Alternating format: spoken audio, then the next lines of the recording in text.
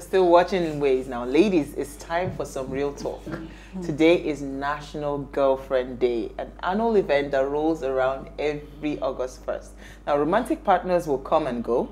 Jobs are won and lost, but no matter what happens, your girls will be there in a crunch. It's time to honor your ride or die crew of homegirls. So, why do we love our girlfriends so much? Because they are like sisters, but without any of the growing up baggage.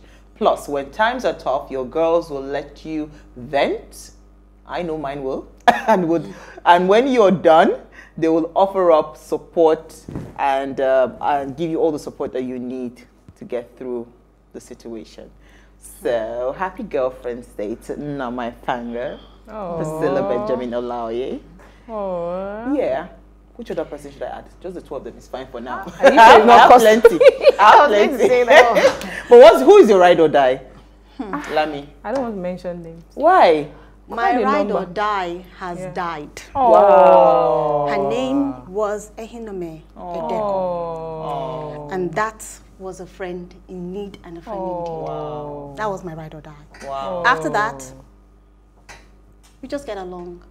Like Chinasa said, have friends in your bucket list. I was going to say that. So I think have your friends in your bucket list. Yes, for me, I have different friends for different reasons. When I need to have intellectual discussions, I know who to call. Yeah. When I want to talk about parties, I know whom to call. When I'm talking about children, I know who to call. But I think for ride or die, I think it is the kinds of friends that stay with you in your lowest point. That was my friend. Do you understand? So for me, Norma, I mean, she's seen every part of me. She's seen the worst of me and all of that, and you know. And she still loves you for being you. No, and that is what a that's friend friendship. is. That's friendship. So, yes. I mean, it's the day to just call your friend and say hello to them. I've had friends that betrayed me that I truly loved. Of course. You know, that one is regular. We shouldn't even go there. We shouldn't go there. All right, so let's leave that matter. What did you find for us, Lami, in the news today? Okay, breaking news.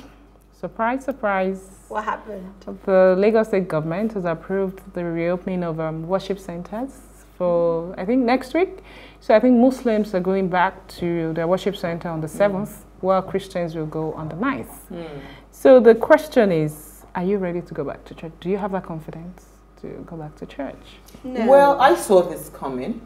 And in all honesty, when I think I was having this conversation with Sandra yesterday, and I said something to her. I said, see, the truth is, we have been going out. We've been coming to work. We've not stopped. We've not sat in our homes, you know. Yeah. So for me, I think what I am most concerned about is not me.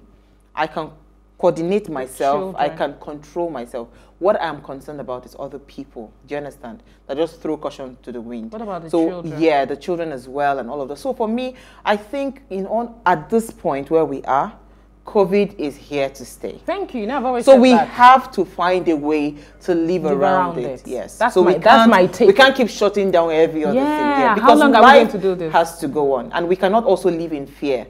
So I mean, so it's a thin line. Yeah. There is also another thing I would look at. I would look at it from the point of view that, this is in church we actually sit in close proximities, but when we go out, no, I'm sure all of those things will be changed. So that is my all those things will be changed. You know, all those things will be changed. Yeah. Yes. But how long? How long are we going to do? For as long as it takes. Wow. That's my take. Well, I completely agree with Uwa. Life has to continue. COVID-19 cannot just make us stop living. We have to live around it. So I've always had that position. So I think I'm ready to go back to church. So for my But my own concern is I have a 3-year-old. How do I control that environment? That's just a concern for me. All right, so Isi, what did you find for us in the news? Okay, for me in the news, what I found was that 30 Nigerian girls are actually stuck in Lebanon, and they are calling on the government of Nigeria and the president of Nigeria to actually come to their aid. And this is why the story actually resonates with me, is that time and time again we've had issues of individuals stuck in Lebanon because they have been trafficked to that environment. And time again we have screamed about it, that we need to stop Africans or Nigerians from going to that access. And if you look at it, most of them are coming from Edo State, our state. So I think it is high time we actually educate the individuals that are in Nigeria as well as those who are about to leave so that they know what they're getting into. And you see, this is not a thing of having individuals just come in. There are close relatives that actually come to them to poach them and take them to these areas. So it is essential that parents shouldn't trust or entrust their daughters or individuals to whoever comes in and says that they're bringing their children in to work for them. Well, that's true, but for me, the little I know about all this movement to other parts of the country, sometimes it's not really even about parents at this point anymore. Some of the people actually want to, because they've been fed this lie that it is only when you go abroad that you can make it in life. It's pure economic value. I know, that's what I'm saying. So it's, at some point, it's not. It goes beyond. It goes beyond parents. For the parents and both for the individuals. All right. So my story quickly, because we don't have time. Okay. I just wanted to quickly bring to the fore you remember the senator from Adamawa North, the lawmaker Elisha Abo. His case has been, he won the case of assault that was instituted against him before the magistrate court in Zuba, Abuja, by the Nigerian police force.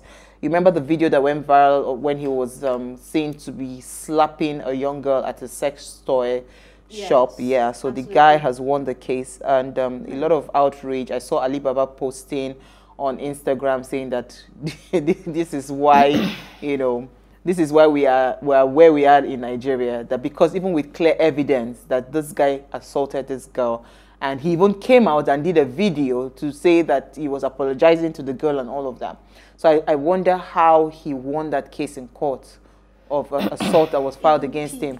I said the same thing. Yeah, so we really can't dwell on it because we really ran out of time, but I would love to bring this topic, and I would like to hear, Lami, from your legal angle, what you think would have gone wrong in this case? Anyway, because we're out of time, I think that the magistrate court is just the first instance. They can still go up to the Supreme Court on this matter. So the gate isn't closed. Okay. But we would have time to discuss that in details. All right. So we'll see you after the break as we discuss substance abuse. Please stay with us. We'll be right back.